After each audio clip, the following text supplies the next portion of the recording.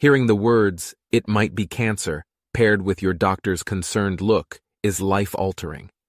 Getting to the heart of a diagnosis usually requires a surgical biopsy, removal and examination of the suspicious tissue for signs of cancer. Less invasive diagnostics, called liquid biopsies, bring more choices to doctors and patients. Liquid biopsies are today's reality thanks to our ability to isolate molecules from body fluids. These diagnostic innovations pair technology with the latest in biomarkers knowledge. They are rapidly gaining acceptance as a reliable way to screen for cancer and to monitor disease progression and response to treatment.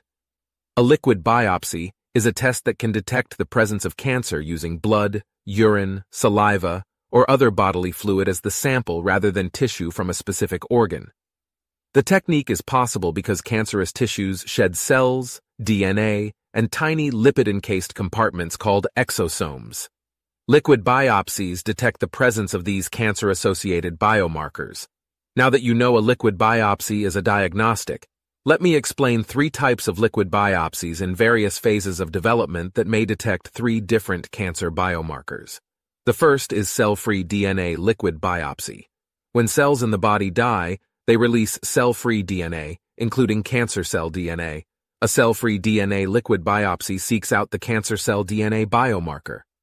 Cell-free DNA diagnostic identifies cancer-specific mutations using PCR or next-generation sequencing analysis. The second is exosome liquid biopsy. Exosomes are lipid-encased vesicles that contain cellular protein, DNA, and RNA, and typically have surface proteins specific to their native cell. These attributes and the fact that they are present in many different body fluids make exosomes a very attractive possibility for liquid biopsy.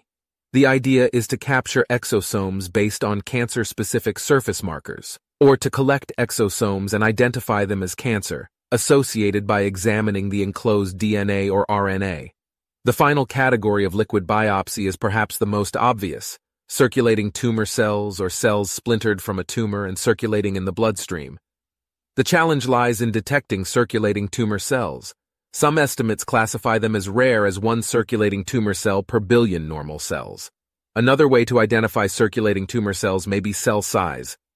Circulating tumor cells tend to be significantly larger than other cells in the blood.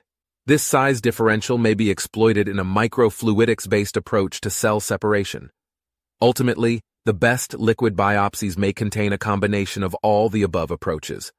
Today, liquid biopsies are mainly used for monitoring the progress of or response to the treatment of already diagnosed cancers, rather than as initial diagnostic tests. A major goal in the field is to develop tests that can be used routinely to detect cancer in seemingly healthy people, which should translate to better treatment outcomes. As the technologies to detect cell-free DNA, cancer-specific exosomes, and circulating tumor cells progress, we can expect to see an increasing number of liquid biopsies available, making detecting and treating a range of cancers less invasive and more manageable.